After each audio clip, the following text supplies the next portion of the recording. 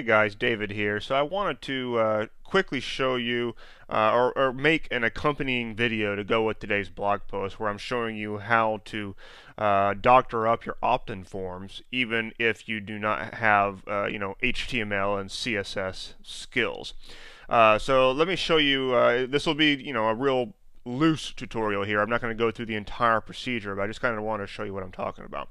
So I'm sitting here inside of my Aweber account, and I'm sitting on one of my opt-in forms.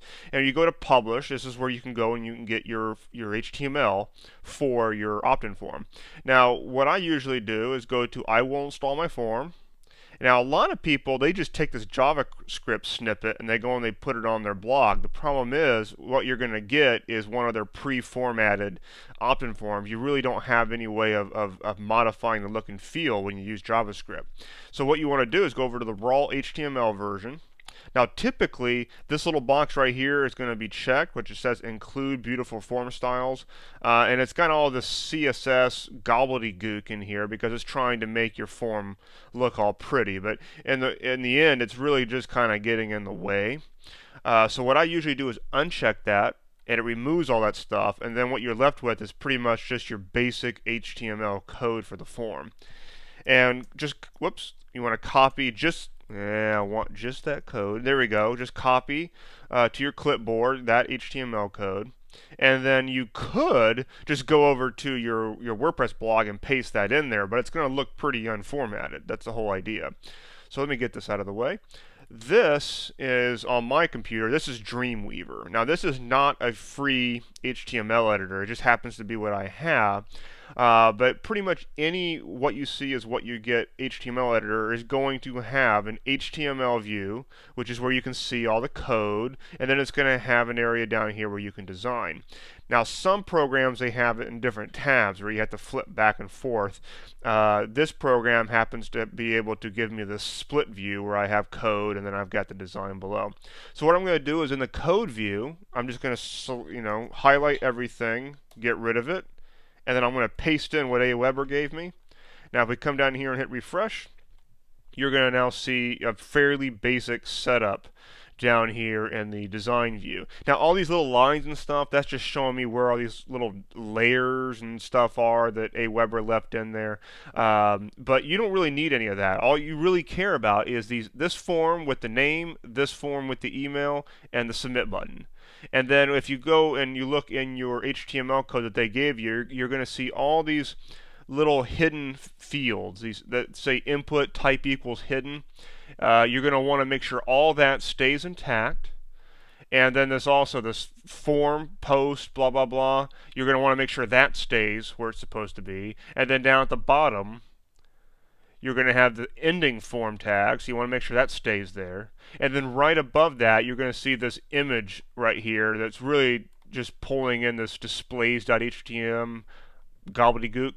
What this is your tracking image. And you're probably going to want to leave that there. That way, Aweber can tell how many times the form has been loaded. Now, if you're using a different solution like MailChimp or something else, I don't really know what their tracking image thing looks like, but I'm pretty sure they have one. So whatever it looks like, just leave that in place. But realize that everything else around those things you can leave intact. So again, you're thinking, well, you're getting into code here. So let's go back down to the design part and realize that you can modify this as you see fit. If you want this to say something like your name, you can do that. If you want to bold it, you can highlight it and bold it. Now, if you want to insert an image of your ebook or whatever you're giving away, then just put your cursor where you want that to be. And see, yeah, right here, I would go and select an image source and put it in. You can go wherever you want this to be. Click or subscribe to get my free ebook. I mean, obviously I'd put more work into it than that, but you can put what you want in here, and you can format it. You can put an image right here and left align it or right align it. You can also, submit is really not a good word for that opt-in form. So if you go down here, you can click on value, and you can say opt in now, or whatever you want that button to say, and you can see how it starts to change these things. And you can get as fancy as you want, and not only that, if with a good program, you can actually like put some CSS code together, which is style sheet stuff, and you can do it without really getting into the code that much. I'm not going to get into doing that here on video, but basically just mess around with whatever program you're using, and you can change it. Now, one other way to go, and I'll just make mention of this real quickly. Let me create a document here. Just HTML is fine. So we got this blank document. The other way that you can go is to create your form from scratch right here. So let's say you wanted to put in a table. We'll put in, let's say, 3 rows. Let's put 4 rows and 2 columns. That's good. And then what you can do is put in, let's merge these. It's been a while since I've used this program, but merge them, and then you could put in some cool text here. In this cell, you put in name, and in here, you would put in your form. So you go to form, and you just hit a little button to see. This is probably, yep, text box. Call it anything you want. It doesn't really matter because, no. And then we'll just copy that. Paste it right there. Here you can put in email, and then let's say right here you want to put in your button, so you go up here and hit that, and we'll say we want to say subscribe now. I haven't added a form tag yet. Oops, looks like I put that in the wrong spot, but you get the idea. You can design it from scratch, and then what you would do after you've got this all prettied up the way that you want is you go to your code and you take this HTML, let me see, where'd that code go?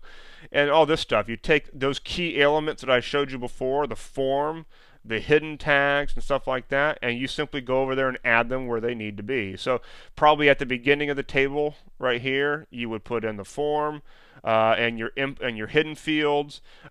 This field right here is your let's say your name, so you just copy whatever HTML code Aweber gives you and put it right there. Same thing for your email field. Down here underneath the table, you could put in your ending form tag and that tracking image. So basically you can take whatever it is that you've designed and you can just kind of superimpose Aweber's HTML on top of it. So this is another way that you can kind of, doctor up the opt-in forms. Long story short, you can do this yourself. It might take a little bit of trial and error, don't worry about it, but it is going to probably be better than using the pre-formatted or pre-designed opt-in forms that come with Aweber or whatever email solution that you use, because usually they're kind of corny. I mean, let's see, design, I haven't even looked at these things in a while. Let's see, show templates. Yeah, I mean, kids, stadium, I mean, who's going to put these things on their blog with a weight thing? I mean, they all look the same. They all say submit for the most part. They're just not that great, and anybody looking at your blog can pretty much tell that all you've done is copy and pasted a default opt-in form. Ideally, your opt-in form will kind of match your site and will be designed in such a way to really stand out, and that's why modifying your forms can make a lot of sense. All right, so hopefully that helped. Talk to you soon.